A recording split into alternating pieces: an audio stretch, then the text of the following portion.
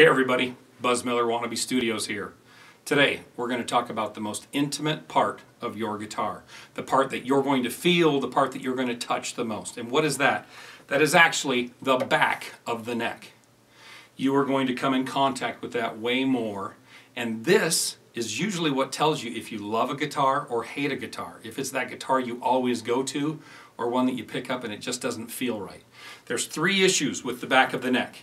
First one is the size. How thick is it? How wide is it? Second one is the shape. We're going to go over the different shapes in another video. Today we're going to be talking about the third, which is the finish. Now, why is the back of the finish, the back of the neck finish, so important? Well, we're going to take a quick detour.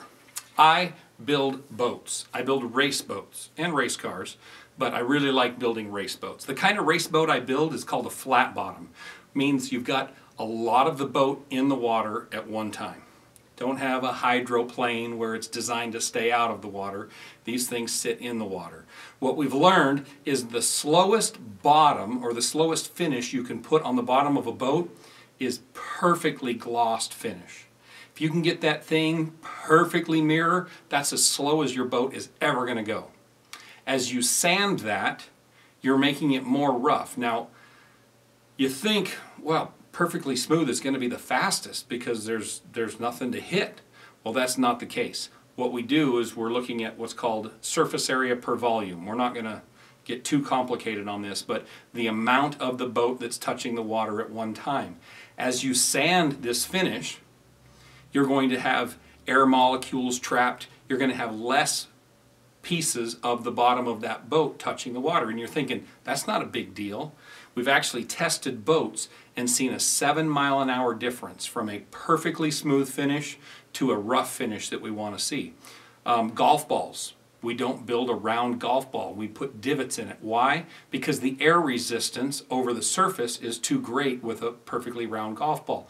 We put the divots in there to decrease the surface area per the volume of the golf ball, and it doesn't grab the air as much. Lets it fly further, lets the spin catch the air less so you don't hook real hard left or right, or actually slice left, hook right. That's backwards. I think you slice right and hook left. I guess it depends on if you're a left-handed golfer or a right-handed golfer.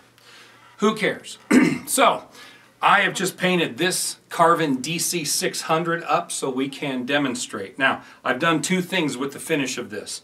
You probably can't see from this camera angle, but I've got some silver glitter in the paint, and then I've got a blue that actually turns to purple and teal. It's color change. I put a little bit of the color change pearl in this. So we're going to see how the different finishes we put on the back of this neck are going to adjust the different finishes. Now, I put the glitter down here on the bottom, and I put just the color change up here so we can see the difference. Okay, so we get the guitar, we're thinking we're cool, we start to get a little bit of sweat, and we find that our finger doesn't run up and down the back of the neck very well at all. Some people pick up a guitar and go, I hate this. I can't have that guitar. Throw it out. Or I don't want to buy it, or whatever. Stop. Not so fast. We can take 2 minutes and make the back of that neck feel the way we want it to feel.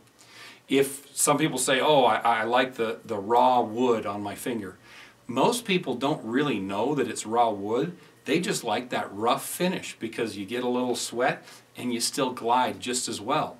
Now, I'm already telling that when I rub my finger up and down, this is starting to catch and grab because it's just too perfect, too polished.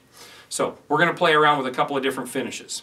If you want just a little bit less, but you like to keep all of the looks of your guitar, because as you sand this, it's going to become lighter. We've got a nice black guitar, and you know, it looks all like patent leather. So as we sand this, it's going to get a little bit lighter. Now, as it gets a little bit lighter, and as we sand it with a little more rough sandpaper, we're going to see some of the effect of the paint is going to start to disappear. So if you've got a guitar that's got a pearl finish or a flake finish, as you sand it, it's going to lose a little bit of that. Same thing with the matte clears. You put a matte clear over something, it loses a little bit of that character. You lose some of the pearls you put in it, or some of the beauty of the different woods. You know, you've got a quilt or a nice flame, you lose a little bit of the definition when you put the matte clear on it. Just the way it is. So I'm going to go and I'm going to sand this down and come back, and we're going to talk about different finishes of sandpaper. Now the one thing I do want to talk about, don't start sanding. Don't just go crazy. So we're going to do 3 different sandpapers. We're going to do a 600 grit, we're going to do a 1000 grit, and we're going to do 1500 grit. If you need to find out where these sandpapers are, you usually go to a paint store or the paint section of your local hardware store, your local Walmart, whatever. You're not going to find it when they do cabinet refinishing. You're going to find 320s and 400s and 150s and that kind of thing. That's too rough for what we're going to do here. Fine for the bottom of a boat, but we're going to want to stay, we're going to go maybe 400. I'll do a little spot of 400, but 400, 600, 1000, and 1500. And we're going to discuss how much of the effect we're going to lose and how it feels on our fingers. So don't throw that guitar away because it's got a gloss finish back. We can fix that in 2 minutes and 1 piece of sandpaper. So I'm going to come back, talk a little bit more about it, and show you what it did to the different parts of the neck. We'll catch you in just a second.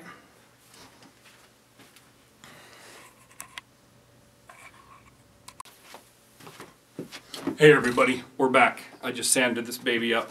So let's talk real quick. First of all, I did not have any 600 grit sandpaper. I had 800. So the jump between this and this is pretty large. 400, 800, 1000, 1500. The first thing we see, there is certainly a color difference on the 400. You can actually see the gouges in the clear. 400 is going to be as close to, with what I'm doing here, as the back of a maple neck guitar. So if you like that feel, you're going to like this. Again, it's on the back. I'm up, I'm playing, the lights are shining, all that kind of stuff. You can't see that the back of the neck is all sanded up. So I don't really mind a 400 on the back of the neck. The 800, you're starting to be able to see that the silver sparkles are actually sparkling back. Here you can see dots, but they don't really do much. Here they're starting to sparkle back. You can't really see the purple color change yet, but it's got a good feel. Again, you bring your finger over to here and then over to here. The difference is amazing. So we go to 1000. 1000 and 800 is not a huge difference, but I can start to see a little bit of purple in here. Big difference between the 1000 and 1500. This, you can tell the color of the guitar. It looks like maybe just a matte clear, which is actually pretty close to what it is. You can see the purple, you can see it changing to blue. I'll put some high resolution pictures so we can tell the detail, and I'll post them in this video.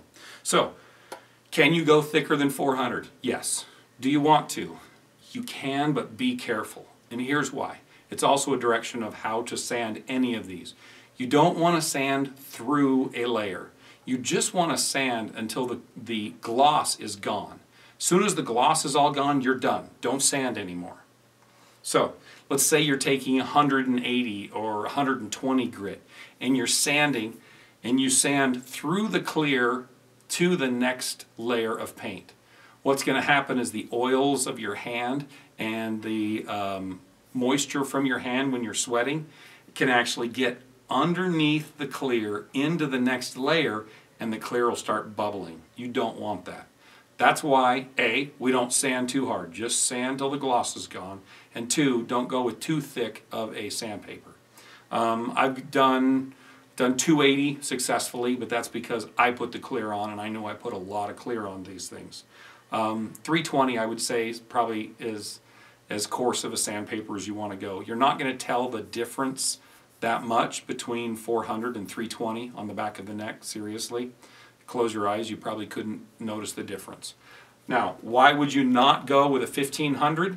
1500, like you said, is very close to matte clear.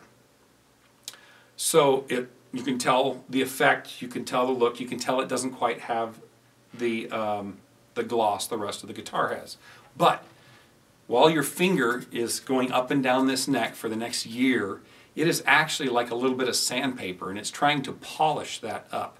If you start with 1500 or if you start with 2000, you're finding that it's going to start getting sticky after a while, and you think, wow, I got to re-sand it. If you don't mind doing that, then great. If you want to keep it looking real pretty on the back, but just a little matte finish, sand it with 1500, and then a year from now, sand it again with 1500. But the reason I don't sand with 1500 is I don't want to resand it, because my finger, and I tend to really grab onto these things and bend hard and press against the frets. So I tend to polish the back of the neck pretty quick. So that's the back of the neck. That's how you sand it. Again, don't sand through, just sand till the gloss is gone. As soon as the gloss is gone, you're done.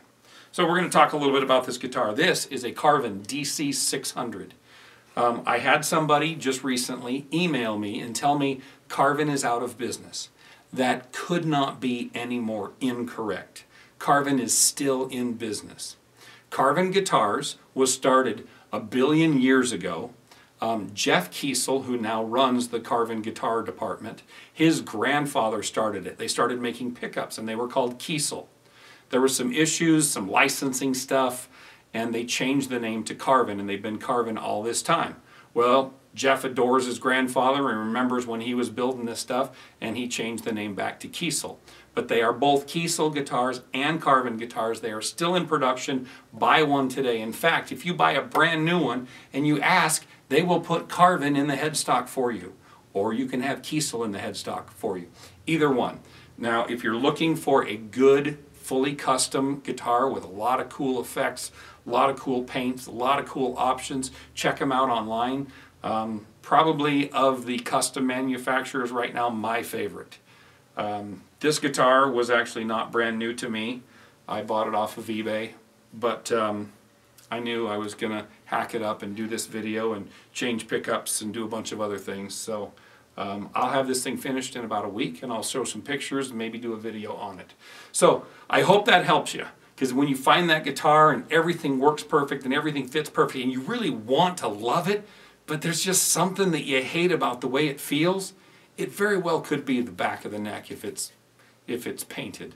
So a little bit of rough it up with the right sandpaper, and boom, now it's all smooth. Now it's really fast. People talk about, oh, a fast neck because it was really thin. I don't tend to see that. I've got a couple of original Wizards that are about as thin as you can get, and I've got some baseball bats in here. I don't see one being faster because it's thinner. Now the back of the neck, I see faster when I'm trying to change octaves really fast and my thumb's sticking across the back. I think this makes it more fast than making a thin neck. If you have any questions, concerns, email me directly, put them in the comments. I'll try to answer anything you've got.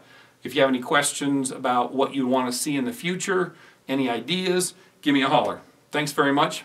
Keep on rocking.